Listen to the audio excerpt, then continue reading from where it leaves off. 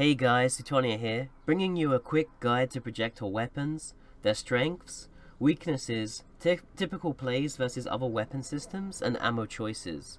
Projectile weapons are probably the most complicated turret weapon system to understand, due to their multiple ammo type differences and huge fitting discrepancy between autocannons and artillery. The advantages of projectile weapons are the fact that they use no capacitor to fire, which means that projectile ships are not as vulnerable to energy warfare, and they can often dish out a lot of energy warfare themselves, as every single projectile frigate in the game has access to at least one utility high slot, allowing you to fit energy neutralizers or energy vampires. Projectile weapons also benefit from being more flexible with their damage type selection. While it is not as flexible as missiles in the actual damage department, there are different damage types to choose from for different range ammos. For example, for close range ammo, Mimitar ships can choose between EMP, which does mostly EM damage, Phase Plasma, which does mostly thermal damage, or Fusion, which does mostly explosive damage. There are also some other niche ammo types like depleted uranium, which gives you a 20% tracking bonus on the ammo itself, which can give you some more flexibility, which we'll talk about a bit more later.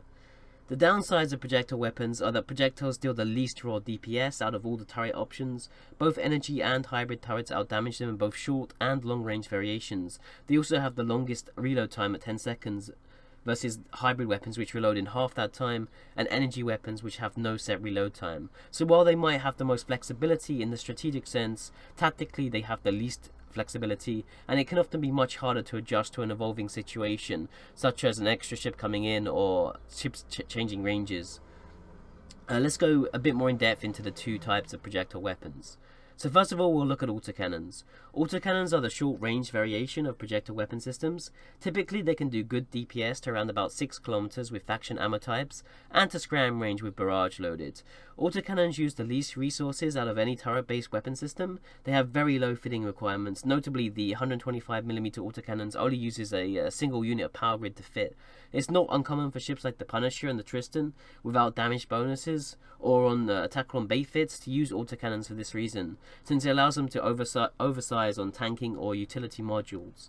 They also have slightly less tracking than blasters, but a moderate amount more tracking than pulse lasers.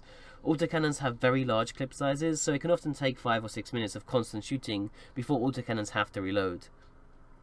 Autocannon ships will very often want to approach missile ships, so they can use their full paper DPS versus them, and most missile ships will almost always be able to damage you at all ranges in scram range if you're using autocannons, so you'll almost always want to approach them. Against laser ships, you'll also want to approach them, since that you will always lose a long range exchange versus beams, and versus Scorch if they're using pulse lasers. Going close also enables you autocannon ships to try and use their tracking advantage versus pulse and beam, and also the utility high slot, which might be energy vampire, energy neutralizer, against them at full effectiveness, since many energy turret ships have very high cap requirements, particularly beams. Against hybrid using ships, you'll want to approach railgun ships for the same reason as energy turret ships, to use your tracking advantage and utility high. Against blasters, you'll want to kite at range. Artillery are the long-range version of projectile weapon systems. They can usually apply the vast majority of their DPS to scram range and can hit and fall off at about 20 kilometers with short-range ammo. They have the highest alpha strike, which means they do very high damage per shot, but with a longer rate of fire. The downsides of artillery are that they have the highest fitting requirements of all turret weapons, the opposite of autocannons, and the majority of projectile ships have to make a lot of fitting sacrifices fitting them, since Mimitar tend to have lower fitting capacity than Amara and Galanti ships. They also have the lowest tracking of all the long-range weapon systems, although rails are pretty close, and so it's only really beams that outtrack them significantly. So let's go over all the ammo types now in much greater detail. The best way to talk about these is to separate them into 3 bands, like I've done here. So in the close range band, these have a 50% range bonus. You shouldn't worry about this bonus whatsoever on autocannons. In fact, I can probably just show you a graph. I'll just put a graph on screen. You should never ever use the other 5 types, particularly in frigates. There is some merit to using depleted uranium or titanium saber. If you're using like a Macario or Tornado, it's something that uses large guns for the 20% tracking bonus in some situations. But the close range ammo types will always outdamage the longer range ammo types at all ranges in autocannons. You should never use the other types in autocannons, which might seem really weird. But anyway, the close range band, there's EMP, Fusion, and Phase Plasma. These deal the most DPS. and you should always be using them in autocannons if you're not using either of the two advanced ammo types, which are barrage and hail, which we'll get into a bit later. So this close range band, you can you would pick either of these three based on the damage type that you want to deal. So Republic Fleet EMP, this does mostly EM damage and a very small amount of explosive and kinetic damage. You'll be wanting to shoot EMP at Tech 2 Qadari ships and just shield ships in general. So anything that's shield tanked or Tech 2 Qadari, you'll want to shoot Republic Fleet EMP S into. Republic Fleet Fusion, typically you want to use this against armor tank ships, although avoid using this against Tech 2 Omar. This is probably a good choice against Tech 2 Galanti. And then the final one is Republic Fleet Phase Plasma. This is more of a safe type. Thermal damage tends to be the best damage type in the game to deal against Tech 1 ships anyway. Like, aside from shooting Tech 2, Qadari and Amar, like, overall it's a really solid damage type. So if you're not sure what damage type to load, Republic Fleet Phase Plasma is the one that's probably going to punish you the least. It tends to be like okay against shield, okay against armor. You're not really punished too heavily by choosing it. The other two types that you would typically use in autocannons would be Barrage. Barrage gives you a 50% fall off bonus, unlike the optimal range bonus on these, which is absolutely useless. Since autocannons operate almost entirely in fall off. Barrage tends to, from a frigate perspective anyway, which is what I'm focusing this guide on, you typically want to load Barrage and use Barrage against ships that are further than 5 kilometers against you. So you'd load Barrage against blaster ships most often. Against everything else, you generally want to approach on an autocannon ship to use your tracking and to use your utility high slot. So Barrage is typically the option that you'll load against blaster ships. Or maybe there's like some other like nasty ship that you don't want to get too close to. That's what Barrage is for. Now Hail is a bit of a weird type. It's very often the wrong choice. So Hail is basically like super fusion, but it has a 0.7 times tracking speed multiplier, and a lot of people misrepresent this. This is actually a 42% tracking penalty, and the reason for that is because it's a 0.7 multiplier. Like a lot of people, when people talk to me, that they assume it's like a 30% tracking bonus. That's not the case. Like how you calculate this, the actual penalty is like 1 divided by 0.7, which is about 42%. It's closer to 43%, but 42% is a more memorable number. So this is going to make your track. This is going to make you track incredibly awful. Hail S only tends to be effective in an all-in and against an armor tank ship, so it's incredibly niche and it's incredibly limited. I would very often recommend just not loading Hail S unless you know what you're doing, because it can, like, pretty much like all the saber kills that I get in my Kestrel is because they chose to load Hail S against me, or just like pilot really poorly. Do not use Hail S. unless you're like in an all-in against an armor ship. It is a lot more limited than it might think, and it's a lot more limited than the other Tech 2 ammo types. So we're going to go a bit more into artillery now, because you would, again, especially on the frigate level, never use these 5 ammo types: depleted uranium, titanium saber, carbonized lead, nuclear, and proton. Just so I made it clear, like these do mostly explosive damage, barrage and hail. But if you are kiting further than 6 kilometers, barrage is probably better than EMP. But you're only ever going to load barrage against blaster ships mostly, and those tend to be weak against explosive damage. So don't worry about it too much. So these don't have a penalty whatsoever to range. So typically you'll get like 12 to 15 kilometer optimal if you load these into 250mm artillery or 280mm artillery. And the main reason for loading these two ammo types is the 20% tracking multiplier that they have. These tend to be pretty good ammo types to use if you plan on kiting with artillery at about 20 kilometers. Artillery also tend to have pretty decent fall off too. And like if something gets on top of you, Then if you don't have access to Quake, which does have a slightly stronger tracking bonus, is 25%. Or maybe there's like the main reason for learning this is like if there's a crow that's pointing you at 24 kilometers or something. And Republic Fleet depleted uranium is otherwise they're the same. This is split between thermal, kinetic, and explosive. It's mostly thermal and explosive with some kinetic.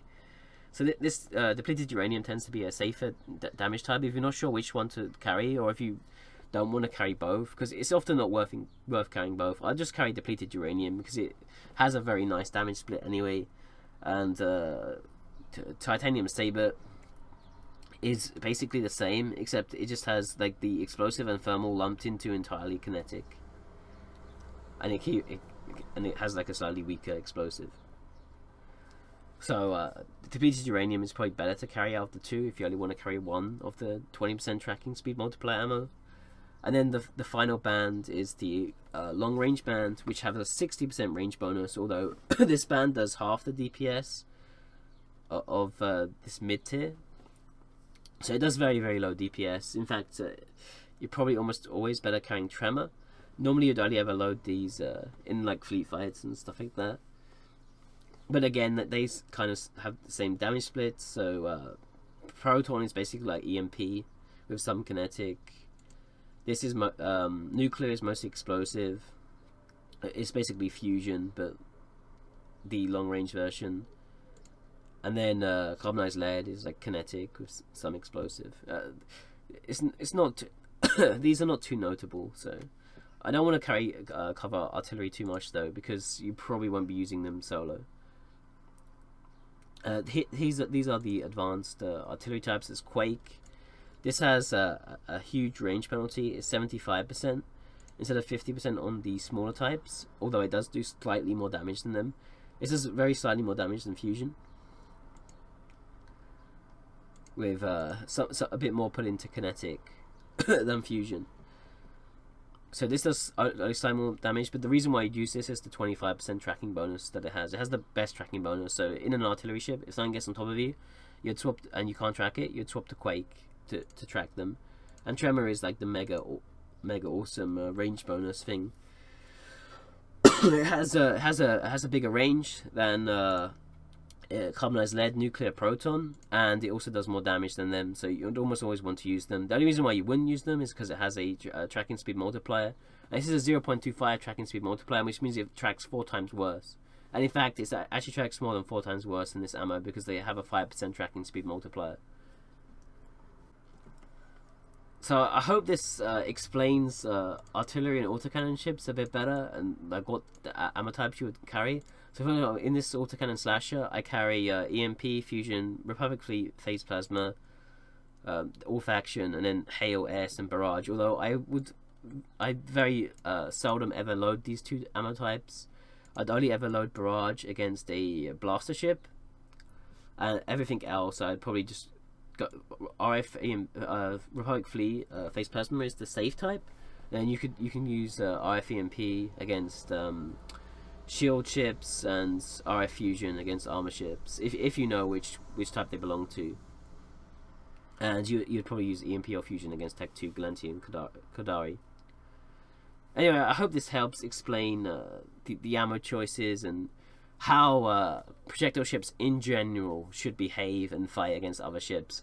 To put it into like a quick like like summary, I'd say your ammo choice is almost always going to be close range and go close against everything else. Missiles, lasers, other projectile ships probably, and railguns. You're going close, you're using the most appropriate type out of these 3.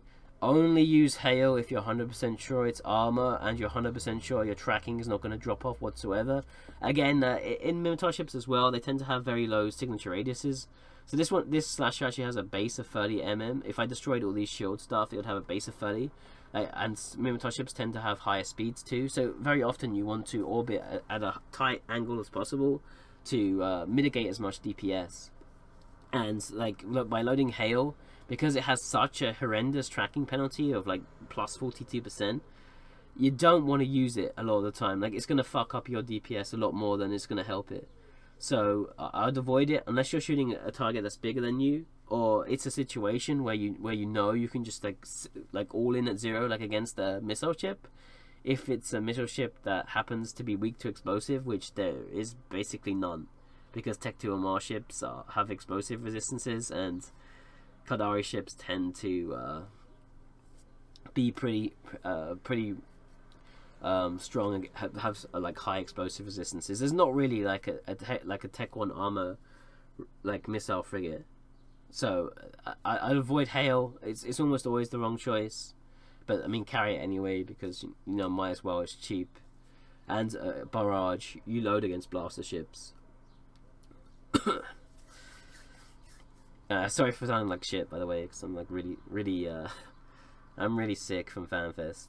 Anyway, I hope this helped. I'll stop like droning on and being a retard. See you soon.